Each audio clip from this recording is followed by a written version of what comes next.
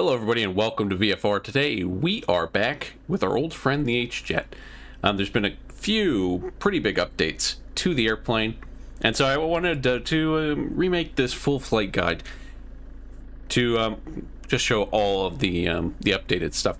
This plane's been updated a few times. There's some slight differences in the ergonomics, but everything is mostly the same. So if you've learned it on the from the V1 guide, that'll probably be okay. You'll figure it out. But this is going to be with the updated buttonology and symbology and everything. So let's hop on in. All right, so here we are on our cold and dark HJet. Let me turn everything off in the hardware. Clicking to remove the yoke, we want to go turn on our batteries and apply external power to the airplane. Now we've got the door open. We'll let the Garmin come up. The things that have been added to this airplane. In particular, the latest update with the G3000 from the update. So the updated G3000 from the sim has now been included in this aircraft, as well as some rearrangements to the PFD, and we've also had a E2 update, which adds a more capable version to the airplane. So let's go into sim options real quick. You can see we've got our main door open, GPU open, and we've got E2 mode, which adds auto throttle and an extra, I believe, 500 pounds of useful load to the airplane. It will also adds an auto spoiler deploy when brakes are applied on landing. So a couple of fun things here, but the big one, auto throttle, and as if you remember from the last guide, we only had the cruise speed control on the non-E2. But you can turn that mode off and just fly the regular one if you want. You'll see we'll get the old panel back. So if you just want to fly classic HJet without an auto throttle, you are free to do so. And so just like the old ones, going into our load manager, we're going to set up a flight with a single pilot and probably 4 passengers. We're going down to, we are here at Houston Executive KEDC, and we're heading down to Houston Hobby KHOU. Not a long flight, should be about 45 minutes, but we will, I'm going to add just a little bit more fuel, just in case. But you can see we could go much higher with this setup. So going to our initialization, we can run our pre-flight checks.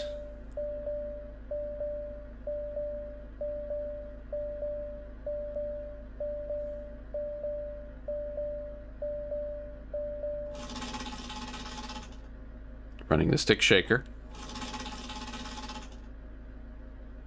And doing a lights test, just make sure everything is on. Okay, so that's done. So we're waiting fuel. We're just going to pull all this in from the sim. And we now have a sync all button. But we're going to basically work through the same worksheets here. Fuel on board.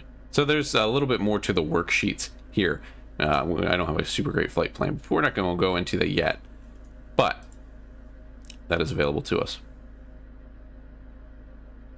All right, and then speed bugs. We're going to get our speed bugs from the sim and turn all of them on. V1 111, rotating 115, V2 120.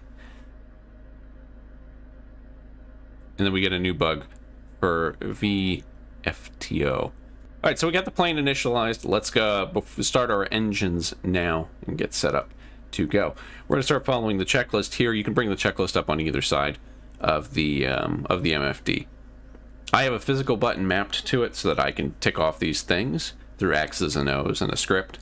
But if you don't, it's going to be this button here, which also lets you scroll through different ones. So if you miss something or you want to do a specific thing, you can click it off there and click it. If your checklist is over here on this side, it's the exact same thing, just with this button instead. All right, so we've got battery on, oxygen. Over here, we want to see normal, checked, and on and normal. Pressurization is all normal. Electrical on, and everything is showing normal. Our ELT down here, we're seeing it in the norm mode. Nose wheel steering down here, normal. Landing gear, down. My lever will work too. And the alternate gear release handle is fully in. That's right here. Parking brake is set. Flaps are up. Check down here. Just checking flap lever works. Thrust levers are in the cutoff position. Speed brake is retracted. We can test it. We may need to have it pressurized. Ice protection is norm and off. We've got engine anti-ice off for now. We will leave it like that for now. Fuel panel, we're seeing everything in norm. So here, here, and here, those 3 dials. Trim panel, we want to see everything in norm, nothing weird, nothing turned off to the side. Windshield heat panel, right over here. Again, norm. Pneumatic panel, you're right, norm. Then we just want to check our glare shield panel. Make sure everything is dark. We're not seeing any lights, anything we don't expect to see. The chime is normal in the avionics we have initialized. We're going to the next step. So before we start engines, we'll do a passenger briefing and program in our flight plan.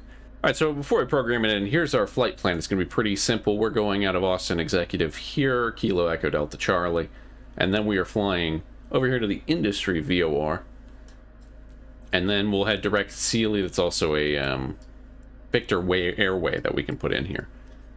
We will practice that, and then from Sealy we will go directly to Houston. We're expecting to land on the 1-3 right, and we'll just probably set up for the ILS into 1-3 right there. Easy enough. So we won't get very high today.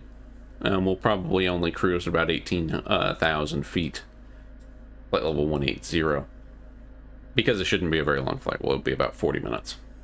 Alright, so programming it in, it's just like any of your G3000 things. We're going to add the en route waypoint for the industry VOR, which is India Delta Uniform.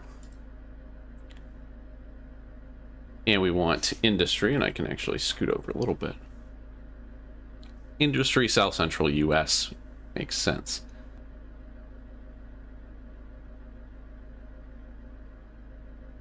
Then we want to load airway Victor 222. Sealy exit. Not that that's super necessary here, but Victor 222 Sealy. And then we're heading into Houston Hobby, where we can add our procedures. So coming up here to procedures, no departure, no arrival today, but the approach, we will do the ILS for runway 13 right via vectors. We'll vector ourselves over there. And if you want to put in the minimums, we can. For the ILS 13 right, we have minimums of 296.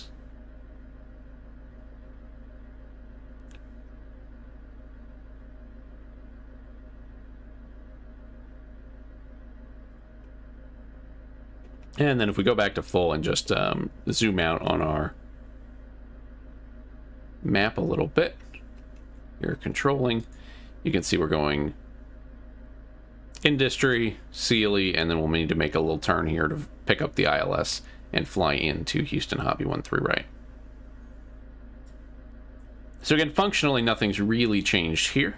You've just got some updated symbology and updated things to look at. For the passenger briefing, that'll satisfy. We're going to fly off of runway 13 here at Austin and just head direct to the industry VOR and pick that up. Flight level 180 today.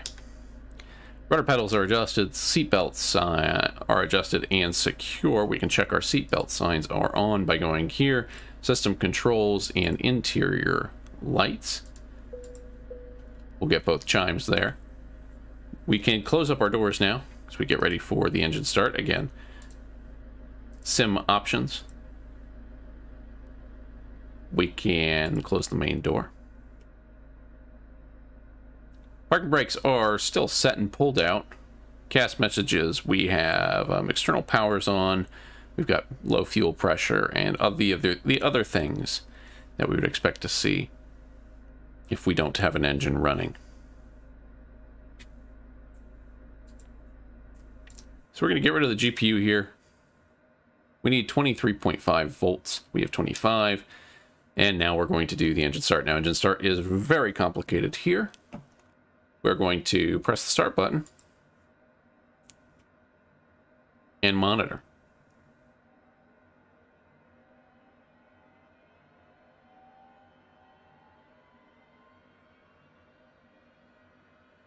At an N1 of about 10, we're going to take it out of idle cutoff and move the throttles to idle.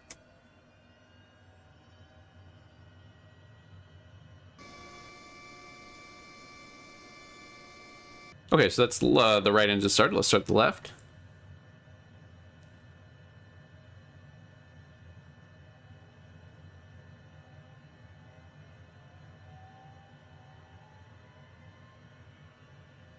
Again, looking for N1 of about 10 and no big red flashing lights there.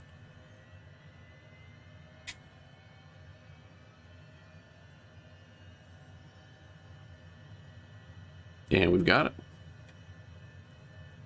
So engine started, engine instruments look okay. Engine anti-ice as required. It is not too cold today. We're using a weather preset that is very nice weather. But if it was cold like it is in the winter, we would use engine anti-ice on at this point.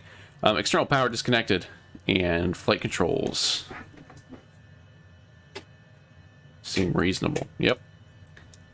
It's ready to go. So before taxi, wing anti-ice as required. We're going to leave everything in normal again for now. Transponder, we need to be squawking. We will squawk 2000.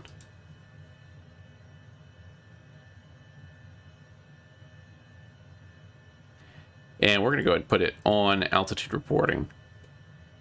As if we were on VATSIM. Our flight ID, could confirm that. Flight plan has been entered. Nav source, we need to make sure that we are in FMS. So that's one thing that if you take off and you hit nav mode and you haven't checked, that will catch you out. We need to make sure that's in FMS. Altimeters, I believe it's 299.2 today. It is flaps. We're going to do flaps in the takeoff/approach setting. They make it nice and easy for you. Speed brake, let's check it. Speed brake is showing extended. And we've got the flaps out there. So that's a good speed brake check. Cabin signs, seatbelt signs are on, no smoking is on, and we can release the parking brake and taxi on out. So we're going to taxi out. Austin Executive is pretty simple. We're going to taxi to runway 13 straight ahead of us via Alpha.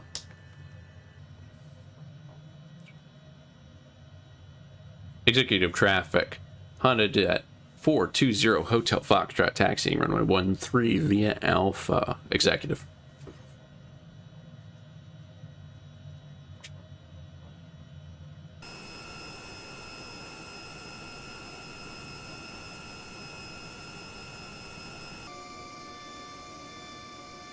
So before takeoff checklist, flaps, set takeoff trims, we need to set them for takeoff. Get it down to the small green sliver. Down there on the PFD. My trim isn't working if I hold it down, so that's all. The only reason I'm doing this, you could, I'm sure, set it up better. It's usually around 3 or 4. So 3.8, we'll go 4 just for a nice even number. Trim set takeoff speed brake is retracted. Cast messages. We have cabin power off. We can turn cabin power on. And ECS temp control is in manual,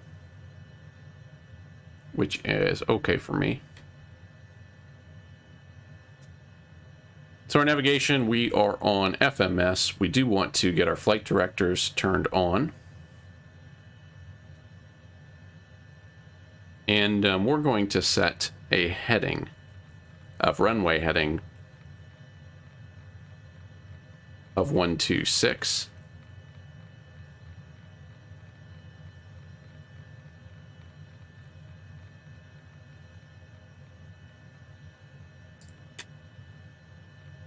And an initial climb of about 5,000.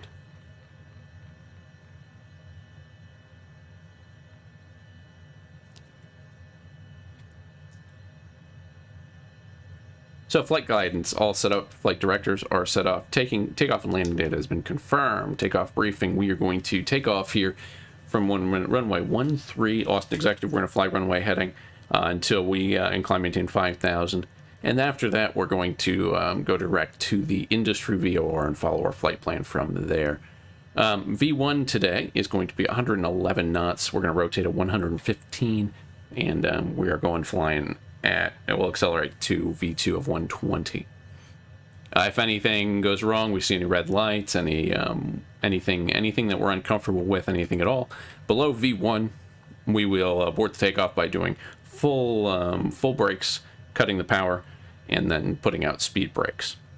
Anything above V1, 111 knots, we are going to take our problems into the air, go flying, and we'll accelerate to V2 and continue climbing on out to about 1,000 feet, and then we will assess our options. Now, one thing we haven't talked about yet, but is good to know, is we can set up VNAV, especially on something simple like this. Here we have industry 5,000. That would be fine. We'll go flight level 180 at industry. And we can alter all that stuff, and then at Sealy we'll also hit. We can say we want to be at 10,000 feet at Sealy as we go into the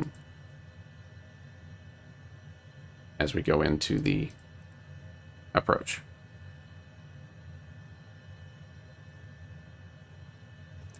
Here in the VNAV page, you can adjust all the VNAV settings, things like the altitude speed limit, your climb schedule. We're going to do maximum rate today, but we could do a cruise climb or other different climbs. Cruise, we're going to be looking to cruise at 270 knots for the auto throttle, and then this is going to be your descent schedule, the same deal, and you can check out the profile here for our VNAV. You can see, just checking our ILSs now, we have it coming in Royce at or above 2,000, and then we'll be flying down to runway 13 right at Houston. All right, so we've done our takeoff reading, our weather radar and everything, and ice protection are set as required. We'll go to the next takeoff, which checklist is going to be after takeoff, but we will hide the checklist for now and just go over to map. And if you want to make that full screen, you can click full. You can click it on either side, and that'll just bring it to the full position. All right, everything looks ready to go. We are going to throttle up and roll out onto the runway.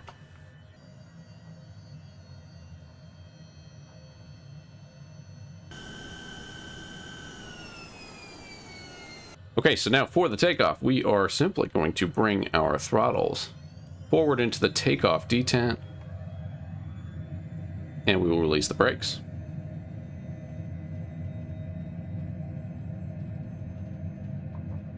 Airspeed's alive.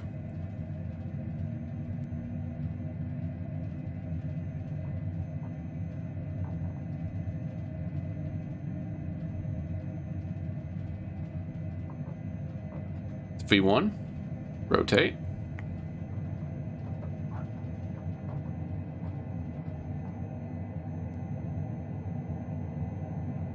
Positive brake, gear up.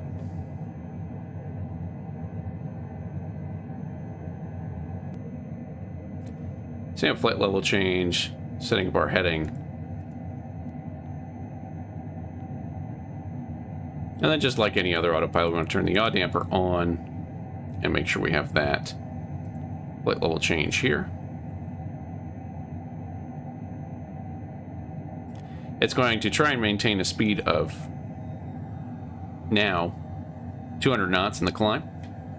We're going to bring the throttles back to MCT, make sure flaps are up, gear is up, and we're on our way.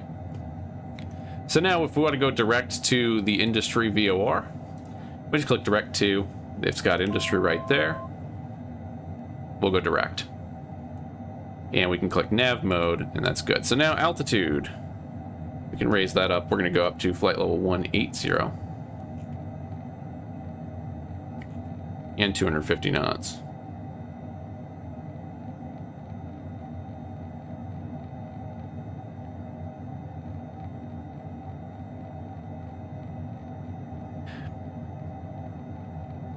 And you will notice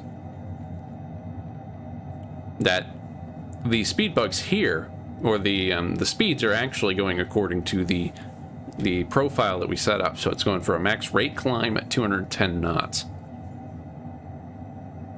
up to flight level 180. And you also get your some new symbology here on the PFD, where you now have the altitude that you've put in your flight planner right here for that waypoint.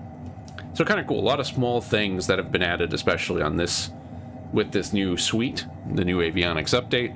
It's pretty cool to see in the sim now. We'll leave it at max continuous till we get to cruise, and then we'll back it off as required for speed, and we'll test out the auto throttle.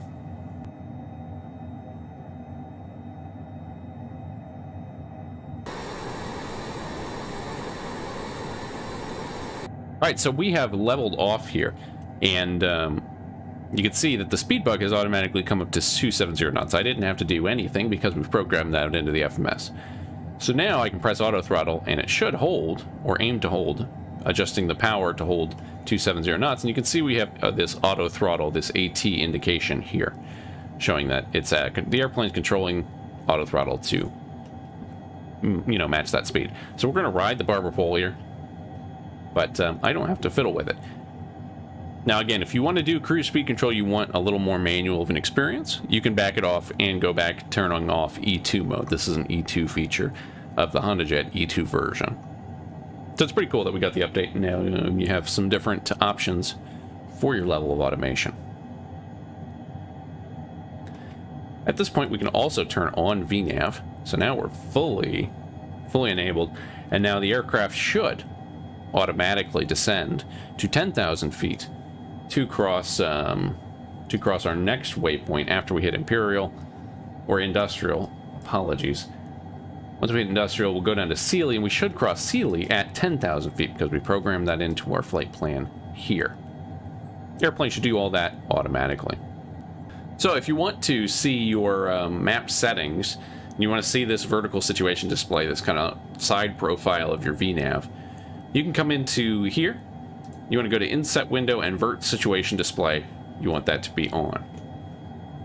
That will bring up this window, and that shows us here we're going to hit Industry, top of descent's a little bit after that to get down to 10,000, and it's a little bit steep down to Royce. We can vector and hold as needed.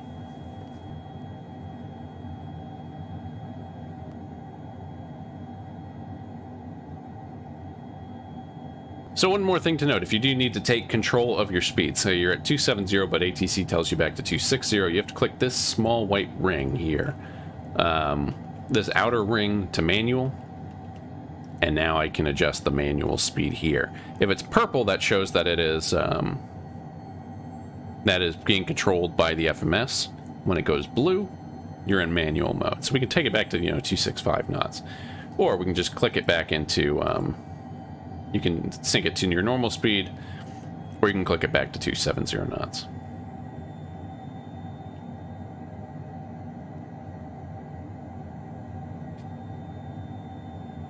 If you're interested in using the cruise speed control functionality of the non-E2 version, check out our previous full flight guide for the HondaJet non-E2. It's a little finicky, but it's also fun. So passing the Industry VOR now, I'm going to lower our altitude to 10,000 feet. And then VNAV should take us down when it's ready. Now again, you don't have to use the VNAV if you want to fly it all, with your other autopilot tools. That is totally up to you. So you can see now we've hit top of descent. We're getting a flashing V path, meaning it's going to try and follow the vertical speed path. Now you can see we're actually a little fast. Our barber pole, we're into the barber pole a little bit. The auto throttle is correcting for that, but it's not, pre-correcting for that. So something to keep an eye on. Be ready to take manual control here, because you do need to make sure that doesn't run away on you. It will catch up, but it's not necessarily as refined of a tool as something in your 7.3. But you can see we're now doing our descent at about 1,800 feet per minute, or our schedule down to 10,000 feet.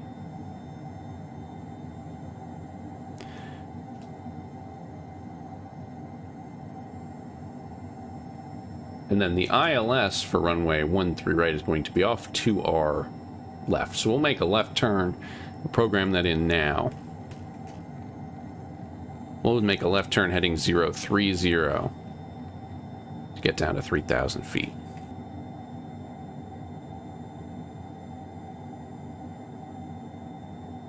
Alright, so we're bearing down on Sealy here. Once we pass that, we'll throw it into heading mode and start slowing down.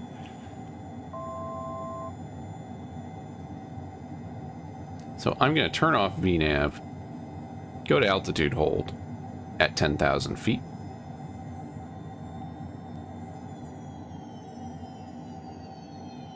Keep going the rest of the way down there. And we're also going to take manual speed control. Bringing the speed back to 250 knots, just to prepare ourselves for our approach into Houston Hobby. The auto throttle is still doing its thing, which is good. And now, we're going to hit heading mode and zoom out a little bit on the map. If we can see the line, the final approach course there. Jabs is at a 10-mile final. So we're going to descend 3,000 feet.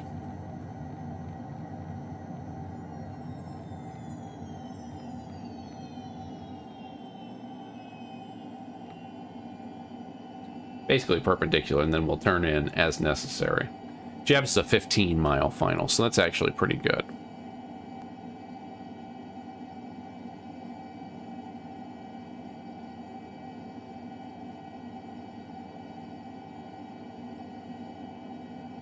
You can go nav mode there.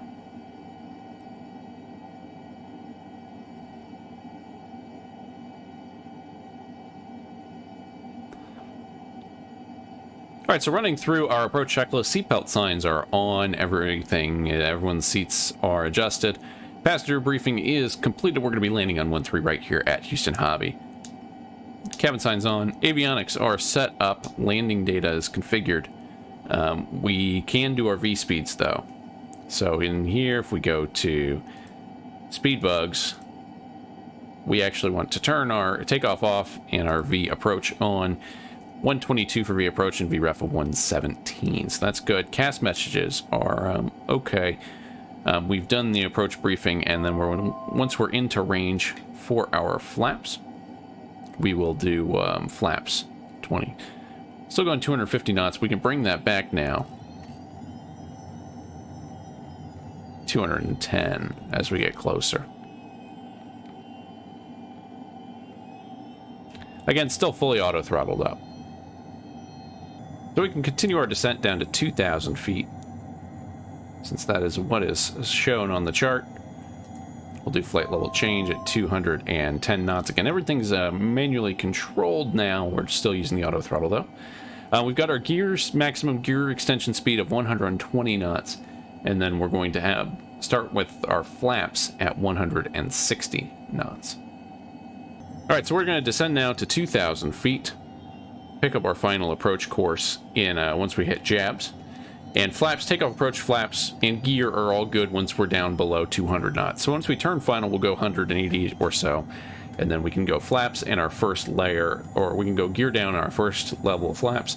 Landing flaps then are limited below 160.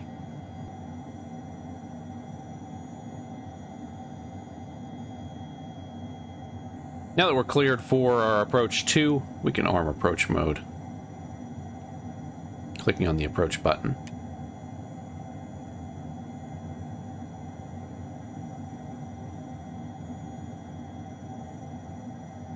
As we come into jabs. Alright, so last thing. We now need to come in here. We can activate our vectors to final. And now we're heading for Royce. We don't have the localizer yet. That should come in, but it switched us over to loc mode. We're at 2,000 feet, heading straight for Royce.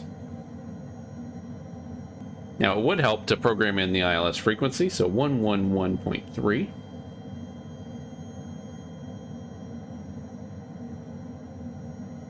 which would help.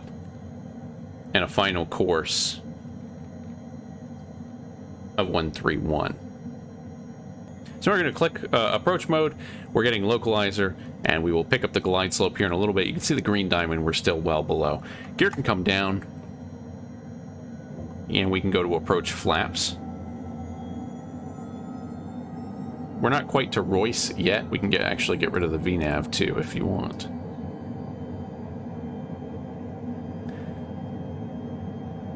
To brief the missed approach real quick, we're climbing to 800 feet, then right turn to 2,200 feet direct to the Skulls VOR 113.0. So I'm going to keep bringing the speed back now. We'll get back below our final landing flaps. Speed, if you do need speed brakes, you can use that.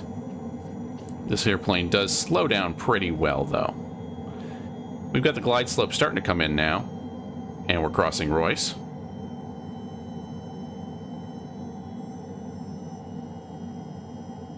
So that's glide slope, and we're at about 7 mile final. So we'll bring our speed back to our final approach speed, which is going to be about 120 knots.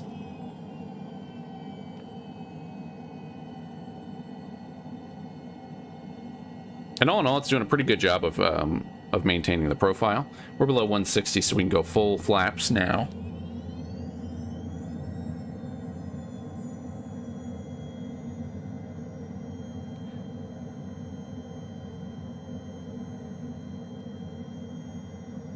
And since this is an HJet and not a 7.3, let's take the auto throttle off just to be prepared. Autopilot. And fly it manually. Autopilot.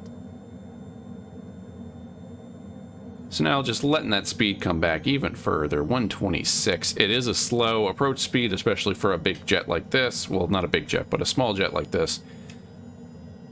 I always get a little uncomfortable going down into 120s with the jets. But we want to make sure that we're following the glide slope too. Now, important tips for landing. This thing will float, or it did before. We'll see how much it's changed, if the flight model has changed at all. But typically it's floating, so you want to pull power and just let that airplane come on down. It's not too finicky, but it will run away. We do have auto speed brakes deploying when you apply the brakes now too. So we should see the speed brakes come out as we come down. That's another E2 feature. Little fast, little low, which is fine.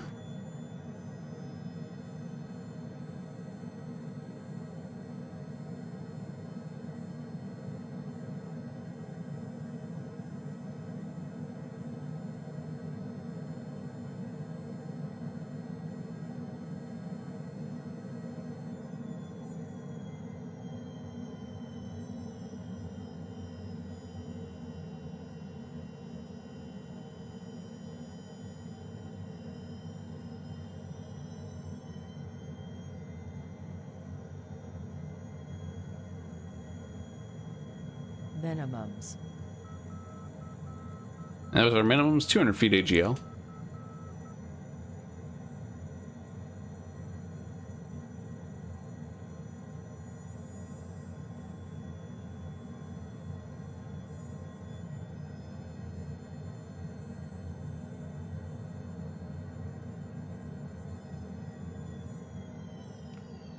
Now I'm going to pull power and just flare and let it come on down.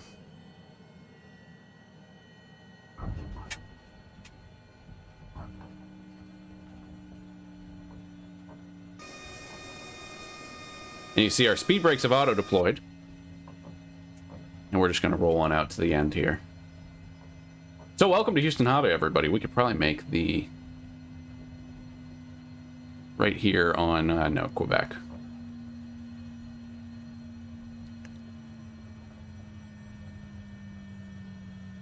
So again, nothing too fancy. A lot of the stuff that's been added really takes the last leg of automation out. If you want to use that, you don't have to. But definitely, you know, you get a full VNAV experience, which is nice in a jet like this, if you want to fly on VATSIM or something. But you still, I think more so than even others, you need to be ready to intervene.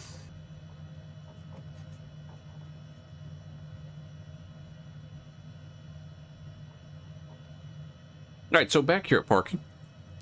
If you want to shut down your engines, we just move the throttles back to the idle cutoff position. Flaps are all up. Everything else is good. We can come back here and put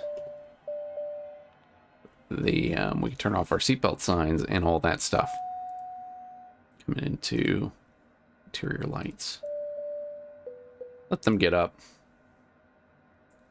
And then sim options to open our doors and turn on the GPU.